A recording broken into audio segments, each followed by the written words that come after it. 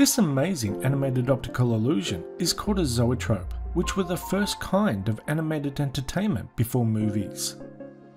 Zoetropes were invented back in the early 1800s. It was an early form of motion picture display that consisted of a drum containing a set of still images showing progressive phases of that motion. When the drum was turned in a circular fashion, viewers would look through tiny openings and see the images dancing around before their eyes, which created the illusion of motion. Even though movies and TV have been invented since then, zoetropes still remain popular today. Toy maker Kevin Holmes, from the company Formation, created these amazing 3D animated illusions. But unlike 3D animated art on a computer, these are all real handmade models.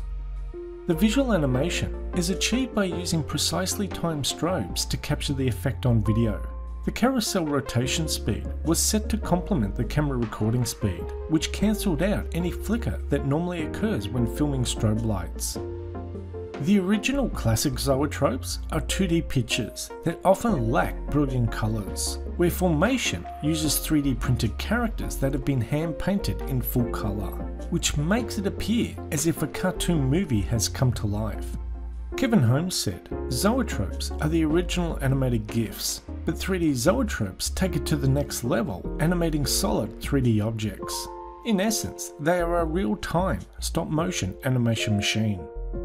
Previously, the duration of a zoetrope animation would be however long it took for the drum to rotate once. The larger the drum, the longer the animation. But what Formation has done is created concentric rings of animation. So what they did is make one long spiral beginning in the center and ending on the platform's periphery. And it's this spiral path which makes the animation last longer. For example, in the fish eating fish animation, the spiral is of a small fish which exits a clam at the center and gets progressively larger as it spirals outward until it swallows another fish located in a ring at the periphery.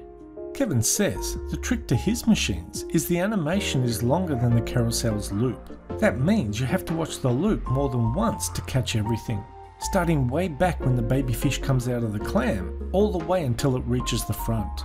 Though when you look at it with a properly timed strobe light, there is no spiral. Instead, it appears as though a bunch of fish are moving out from the center and eating the fish in front of them. Now, before you start thinking that these are just a simple toy to amuse kids and amaze adults who have never seen them before, know that a lot of time and effort goes into each one of these handmade machines. So much so that they carry a price tag to match.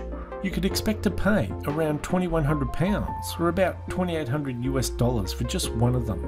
Now that's a lot of money for what some people may consider just a toy, but don't think of it as a toy, and more of an animated sculpture that will amaze and bewilder anyone who looks at it. Anyway, that's the end of this video. Thanks for watching, and we'll see you next time. Bye bye.